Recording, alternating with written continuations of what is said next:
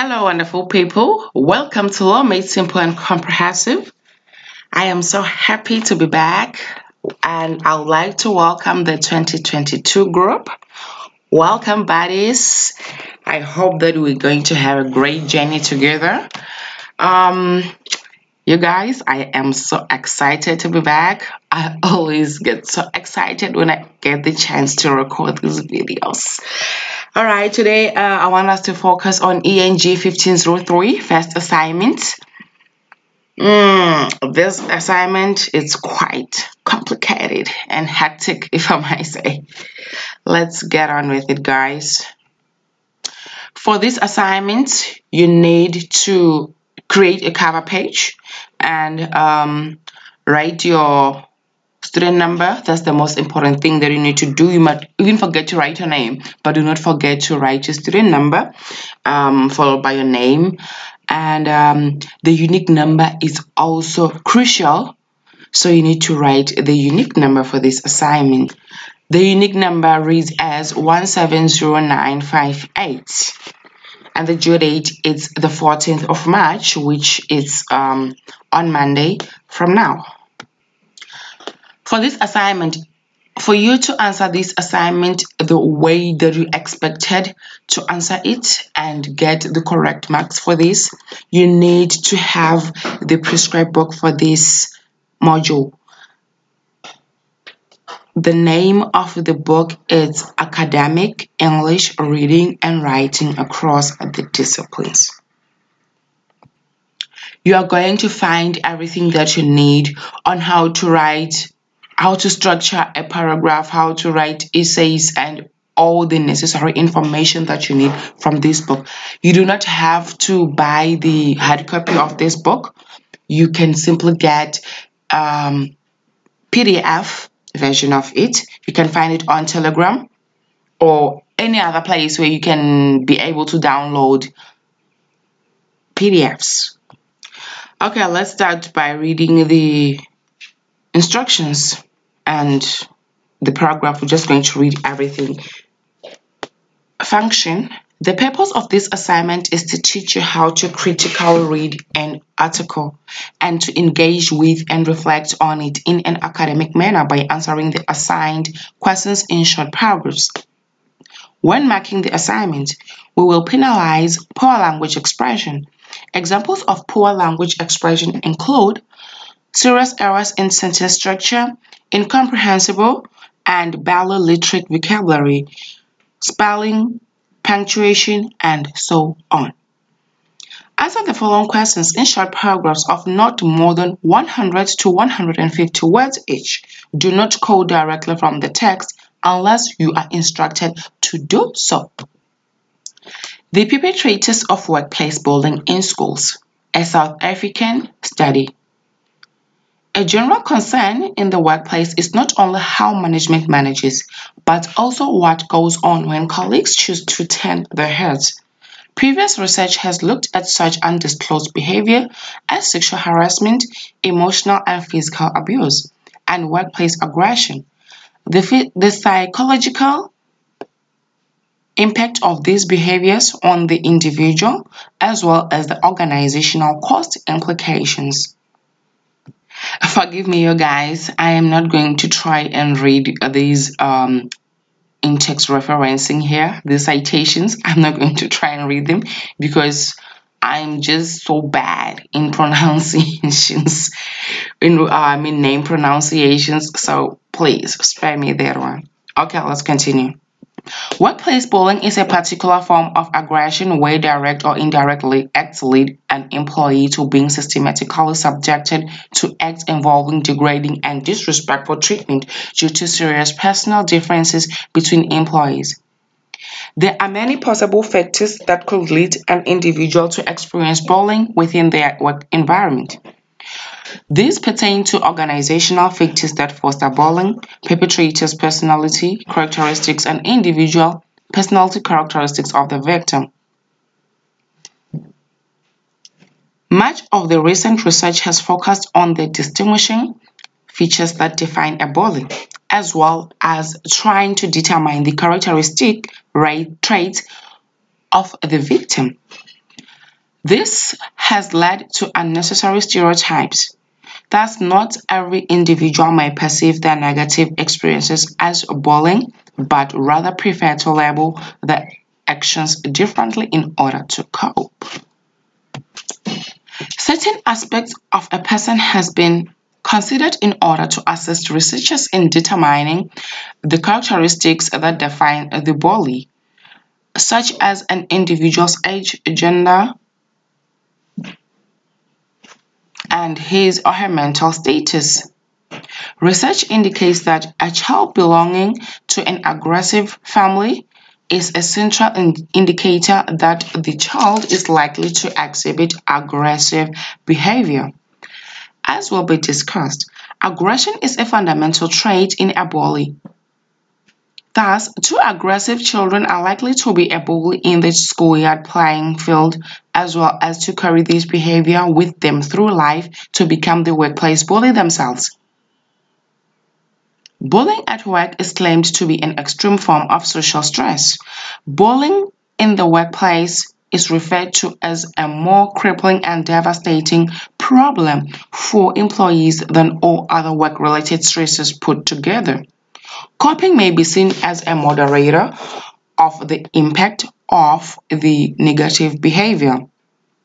Thus, it is necessary to consider the coping strategies victims are likely to employ when faced with a bullying situation. However, coping styles are person-specific according to their social norms and may vary the impact on the individual during the bullying process.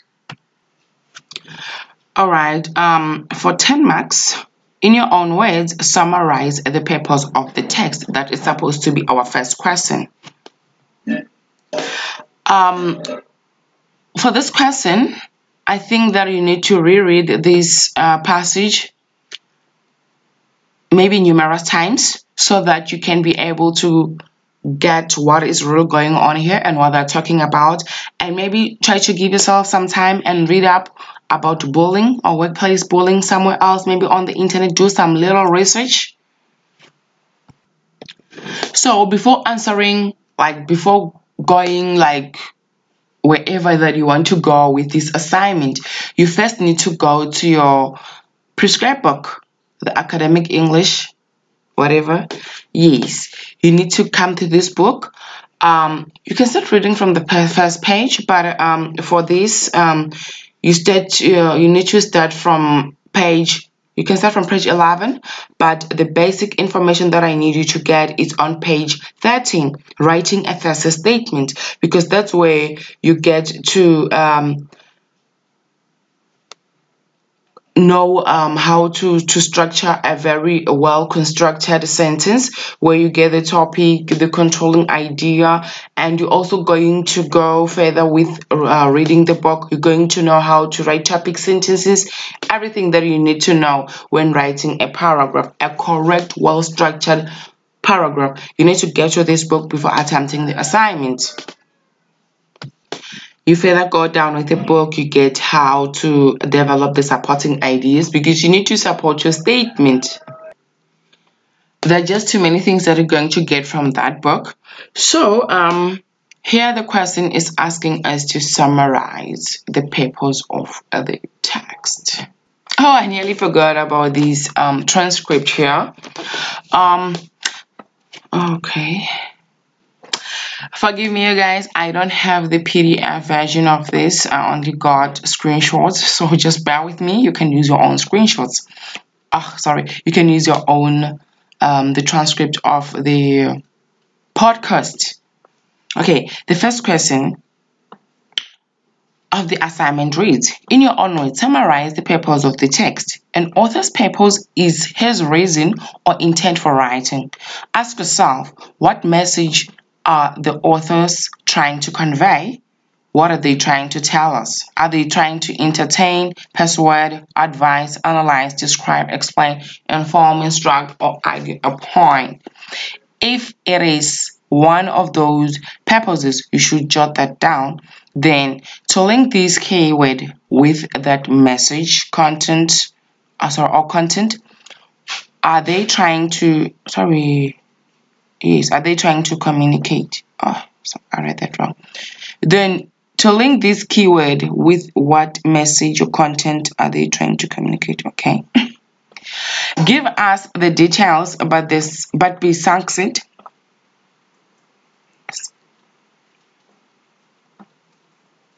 To work out what the purpose of the text is, it's useful to think about what the writer's attitude was at the time of writing. Looking at any contextual information, like where it's from, will also help. For this question, remember to use your own words. You may quote 2 or 3 words from the text if you prefer. And guys, the first thing that we need to recall right now is that our paragraph, our summary is supposed to be between 100 words and 150 words. It should not exceed that. But then before I went on with answering whatever question that was in this assignment, I really asked myself, what exactly is workplace bullying? Like, I tried to find out more. I try to find out from more sources, like what is workplace bullying, so that I can have a very clear idea of what I am really talking about. I wanted to be clear. So because we're not allowed to use sources like Google, Wikipedia, and all those kind of stuff, Quora, I tried to find a PDF from Google Scholar. So you can find any other thing. You don't even have to reference it or whatever. I just tried to use the correct source that they want us to use. So I'm just going to read like just this small passage here. What is workplace bullying? Workplace bullying is defined as repeated and unreasonable behavior directed towards a worker or a group of workers that creates a risk to health and safety. So the first thing that you need to quote here or jot down is that, okay, whatever this bullying is, it is very risky to the health and safety of the victim. Repeated behavior refers to the persistent nature of the behavior and can involve a range of behaviors over time. Okay, that's not really important.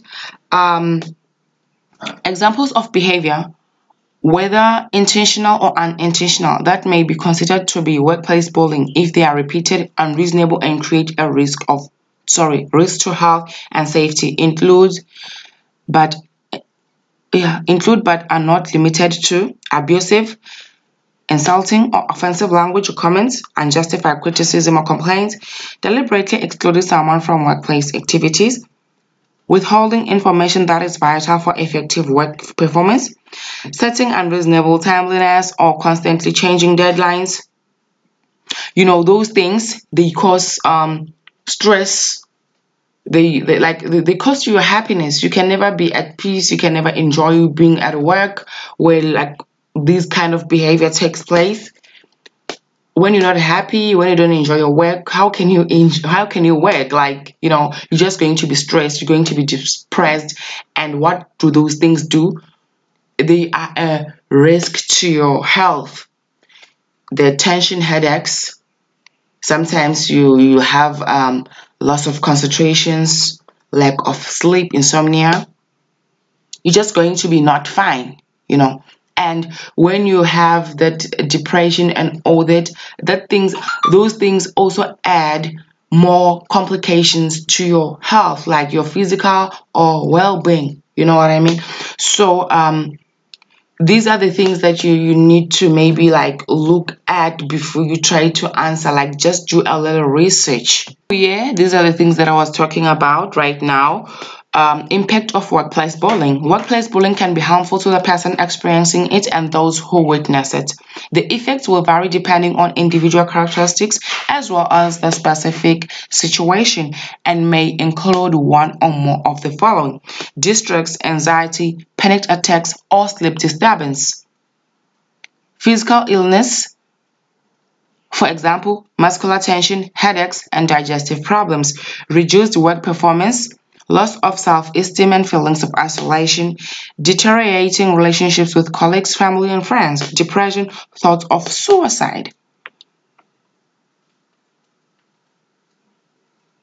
You can just get a whole lot of information from this document. If you can be able to find this document, let me show the name of the document. Okay, the name of the document is Anti-Work Safe.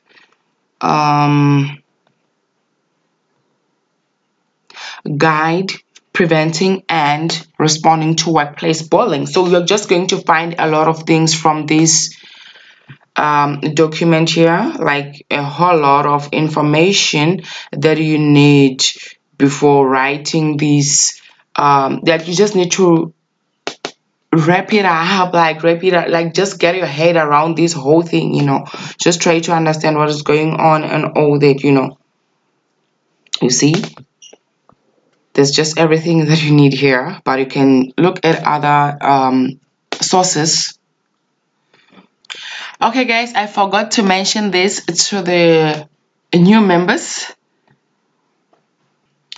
You guys, I am not a lecturer. I am only helping out, so I do not have the memorandum to this assignment. And another thing, this is the most important one. Do not write what I am saying here. Do not plagiarize or anything, because you just get penalized.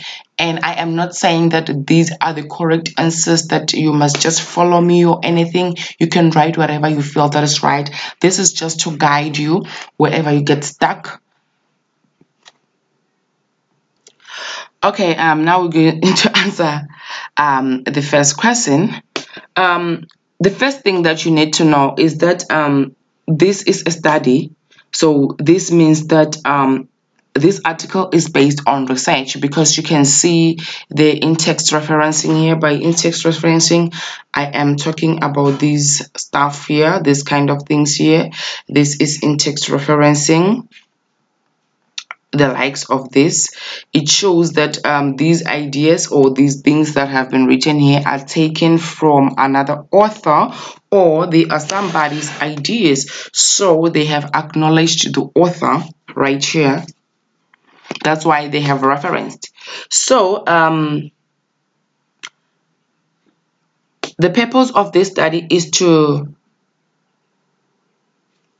describe and paint a clear picture of a bully, including supplemental information from researchers. This study gives out a clear description of how bullying can occur in the workplace. Workplace bullying is claimed to be a well-known or a popular problem. Bullying can occur in different forms, that is sexual harassment, emotional and physical abuse. Bullying in the workplace involves aggression, whether it is directly or indirectly. The victim can suffer degrading and disrespect. There are numerous reasons. Okay. Sorry about that. I have a really bad handwriting. I can't even see it myself. There are numerous factors that lead to bullies or bullying. I don't know. Research has revealed that children who grow up in aggressive households are mostly expected to display the same act of aggression, which they carry into adulthood, and they become bullies until adulthood, which cause them to become workplace bullies. And workplace bullying is considered to be an extreme form of social stress. And bullying is claimed to be the most catastrophic issue for numerous victims or employees. And we can also mention that different people use different coping mechanisms. there's a lot of information that you can talk about here. You can talk about the shame, the fact that they feel worthless, the fact that they blame themselves for whatever.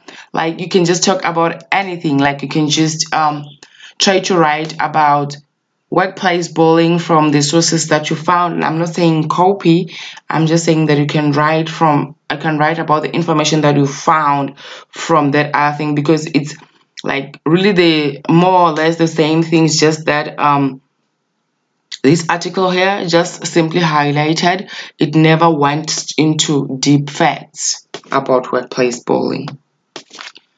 Second question, with reference to the whole text, suggest 3 possible ways in which workplace bullying may be resolved. Cite at least 2 external sources when substantiating your answer. Do not cite sources from the given text.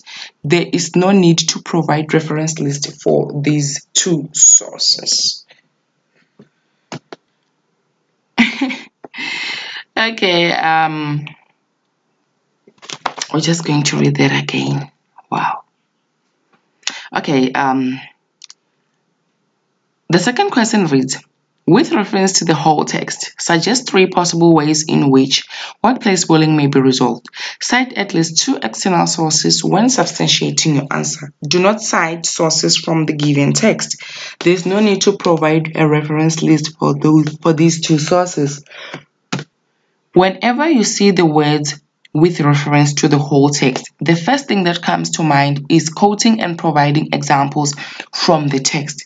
We do not want to see long quotes, but a quote here and there to support your response will help. You need to find 3 ways from the text in which workplace bullying may be resolved. So, find 3 solutions for workplace bullying. Remember to write them down in your own words or you will be marked down. You can incorporate 2 or 3 words from the original text into your answer, but please insert an in-text citation in brackets to show us this isn't your work. The next part of the question says that you should cite at least 2 external sources to support your response. You are not allowed to use the references in the provided text. You need to find 2 of your own sources. Try searching workplace bullying on Google Scholar. There you will find millions of articles that come up. Try downloading 2 relevant articles. All you need is a statement, quote, or example that links with and supports each of your 3 points, and you need to cite your source in the text. For example, I say one way to resolve workplace bullying is to, I can support this statement from another source by arguing that this is echoed by Jonathan 2021, who argues that A, B, C. So here we're asked to find 3 ways in which workplace bullying can be resolved. I am not going to find the one way that is in the text because I'll be taking your answers, and I don't want to do that because it will lead to plagiarism. People are going to write the same thing and all that. So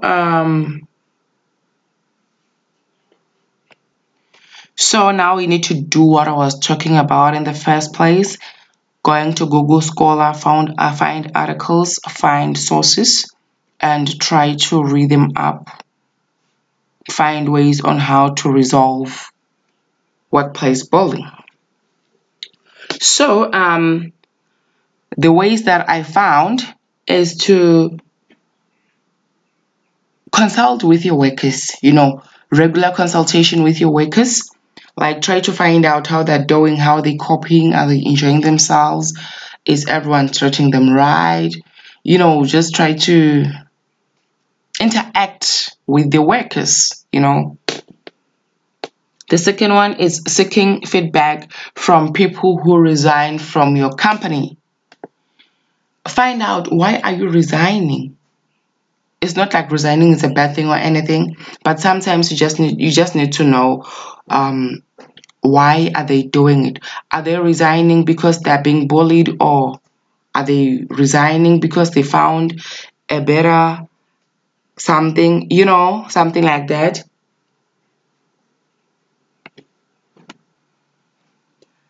Then you can even monitor the incidents from reports and compensation claims. You just need to, like, okay, I know, okay, I don't have to dwell much on this because I'll start explaining something that is not even important right now. Okay, yeah, so those are the things that I found, and this is not a very difficult question. You can find whatever reason in the internet, so I don't have to dwell much on it because, yeah, it's simple. Then we're going to jump to the third question. In your opinion, state 3 long-term effects of workplace bullying and discuss 3 ways in which one can deal with the effects you have mentioned. All right, now we're going to read from our podcast. The third question is, in your opinion, state 3 long-term effects of workplace bullying and discuss 3 ways in which one can deal with the effects you have mentioned. This question asks for your own opinion. This means that you do not have to refer to the text, but you may quote 1 or 2 words just to show a relation to the text. Think about 3 long-term effects of workplace bullying. Write them down and then write down 3 ways in which one can deal with the effects you have mentioned. Make sure your effect and solution link. It is a choice if you want to provide 3 effects first and then 3 ways to deal with them, or you can first discuss the long-term effect and follow it up with a solution. Please do not copy from the internet. Students normally don't listen to us when we say this, but when their results come back, it's not pretty, baby. All right, in all paragraphs that we're going to write here, they must not be below 100 words and not exceed 150 words. So now we need to go into the internet and search for 3 long-term effects of workplace bullying and discuss the ways in which one or the victim can how they can deal with them. Okay, you can find whatever information, but I found low self-esteem. Low self-esteem is caused by emotional abuse, disrespect, and degrading victims of bullying. And the victims don't completely heal from the emotional scars caused even after a long period of time. The painful memories don't really fade away from the victim's memory, which makes the victim feel less valuable. This affects their confidence and they suffer from low self-esteem for the longest time. So the solution here is you can ask for your workplace bullying policy, report the bully to authorities or the manager, HR, or whatever, and you can jot down dates or notes on when the bullying took place so that you can have evidence to defend yourself when there's maybe a disciplinary hearing against your bully, The second one is workplace bullying has a negative impact on one's well-being physically and psychologically. The solution to this problem is to attend therapy or counseling and confirmation that the victim has done nothing wrong in the manner in that manner, the victim will be relieved from feelings of guilt, humiliation, degradation, and shame. There's just a lot of stuff that you can write here, guys. I just try to keep myself brief or succinct so that I do not take away all the answers from you guys. Workplace bullying causes stress, which can then develop into depression. Depression has many numerous effects which result from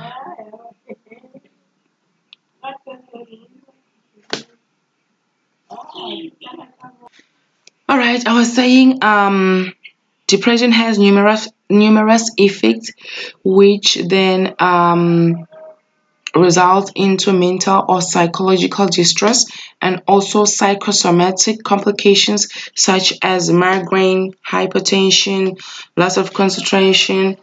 One cannot be productive at work while the body does not get enough rest from insomnia. You know, we spoke about this.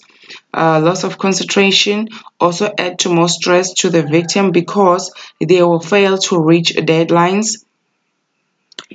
The solution to this can be exercising, because exercising can help one to relax and stay healthy and calm. And exercising is a good way of releasing stress and anxiety. The fourth one, cardiac related illness. That's why I said that, you guys, you're going to find a lot of things. I can even go to the 10th one, but then we don't have time. Cardiac related illness can emerge from workplace bullying. Heart disease and stroke are long-lasting effects of bullying because levels of stress hormones are always elevated, escalated, sky high. And victims' coping mechanisms may also be dangerous because some victims tend to smoking, which is very addictive and dangerous to one's health. You know the dangers of smoking, guys. And there are some long-lasting effects caused by workplace bullying. Oh, these are some long-lasting effects caused by workplace bullying. And the solution to this can be anti-bullying programs in the workplace. If an employer can implement anti-bullying programs, I think a lot of this stuff can subside, because there's just a lot of bullying everywhere, even in schools, everywhere there's just bullying, you know, guys. Fourth question, quote and discuss the effects of 3 specific features of academic writing from the article. Refer to page 71, unit 6 of your prescribed book for this question. Reading the same thing twice is so tiring. The fourth question is, quote and discuss the effects of 3 specific features of academic writing from the article. Refer to page 71, unit 6 of your prescribed book for this question. Here, you need to refer to unit 6 of your prescribed book, textbook. Some examples of academic features is transition words like therefore. Another feature could be objective, subject, language, formal, colloquial language, hedging, or cautious language. Maybe look for in-text referencing, and there are a few others. So what you need to do is identify an example, quote it from the text. Remember, if you do not use quotation marks, you will lose marks. And then explain the effect of each feature and how it works in the text, not in general, how it works in the text. For example, if I say one example, if an academic feature is the word therefore, I can say that its effect in the text is that the word therefore shows us the causal relationship between workplace bullying and a person's mental health, for example. So that's just one example. You need to provide 3 examples like this. Just a disclaimer, the example I have mentioned isn't the correct answer. Alright, here we need to look at our text. What do you see, guys? Here we see in-text referencing. I mentioned that text referencing, it's these things here. Yeah. There's just a lot of text referencing in here. So that should be number 1. Number 2 can be formal language. Because this is an academic writing, obviously it is formal. Then we can also use objective language. Because most of the things here are based on research, so they are not objective or a personal writing, or maybe the lecturer wrote, maybe the author wrote according to their feelings or something like that, you know.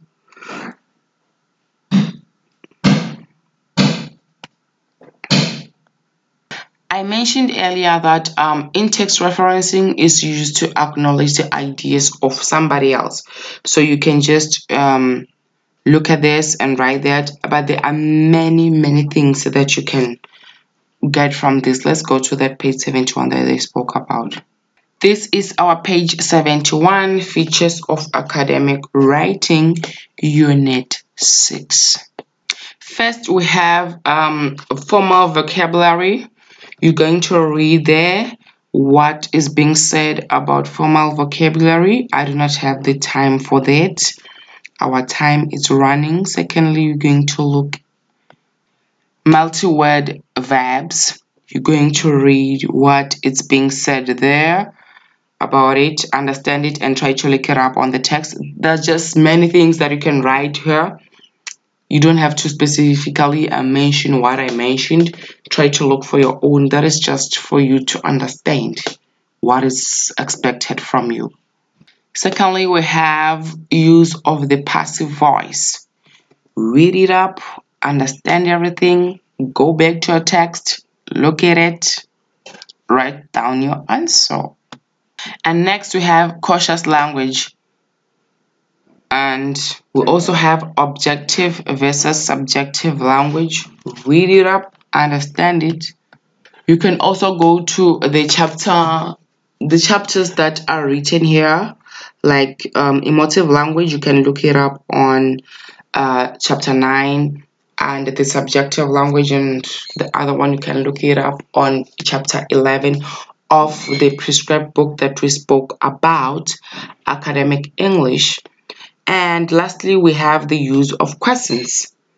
Just read these up, the academic features here, understand them, then go back to your text and read it again and pick out the features that you found there. Then you try to explain how they work in that text. You can also look at formal writing or formal language or formal vocabulary. Formal language shows that, okay, I mentioned that this is formal language because most of these things are research based, so they're not personal information and they're not informal. So this is the correct format of professional writing for academic purposes, you know. So like you can just pick out any sentence here which you feel that it's not biased or it's less personal, you know. When we get to the last one, which is objective language, it shows that okay, you can find whatever sentence here and see that maybe you can say that the arguments which are used here are impartial and they're not personal or judgmental or even emotive. So that like the information here is not even exaggerated or anything. It's just fair and accurate. So there's just a lot of things that you guys can find here. Just go through unit 7 page 71, unit 6, sorry, page 71 of your prescribed book, and understand how these features work and what they are. Then you come back to the text and look them up again. The last question. Oh, I'm tired of talking, you guys. I've been talking for the last 40 minutes. Okay, compare and contrast workplace bullying with any other form of bullying, such as school or cyberbullying. Your answer should include 3 comparisons and 3 contrasting points between workplace bullying and any other choice of bullying. Refer to Unit 12 of your prescribed textbook to answer this question. Let's go to our podcast. All right, let's read on our podcast. The 5th and final question is: compare and contrast workplace bullying with any other form of bullying, such as school or cyberbullying. Your answer should include 3 comparisons and 3 contrasting points between workplace bullying and any other choice of bullying. Refer to Unit 12 of your prescribed book to answer this question. Compare means how are they the same, and contrast means how are they different. Please read up on how to compare and contrast in your textbook and tutorial letter 501, the study guide. Before you answer this question, it is very important that you do this because you will learn the type of words that you should be using for this question. This is because if you just provide an answer without using the comparison and contrast language or words, you may not receive good marks for this question. Think of other types of bullying. We have cyberbullying, sexual bullying, emotional bullying, and physical bullying. There's so many others. You need to choose one of these. So if I choose cyberbullying as my choice of bullying, I need to discuss 3 ways in which workplace bullying is similar to cyberbullying. Then I will discuss 3 ways in which workplace bullying is different from cyberbullying. And I also chose cyberbullying because I don't want to take away the answers from you guys. First of all, you need to know what cyberbullying is like. You need to just go through other sources, find out more information on the type of bullying that you're going to choose. You cannot talk about something that you're not aware of or clear with. So the similarities are that cyberbullying can also cause degrading, depression, and low self-esteem. Both forms of bullying can be experienced by any other age or gender. These are the similarities, guys. Don't get everything mixed up. Workplace bullying is as common or popular as cyberbullying.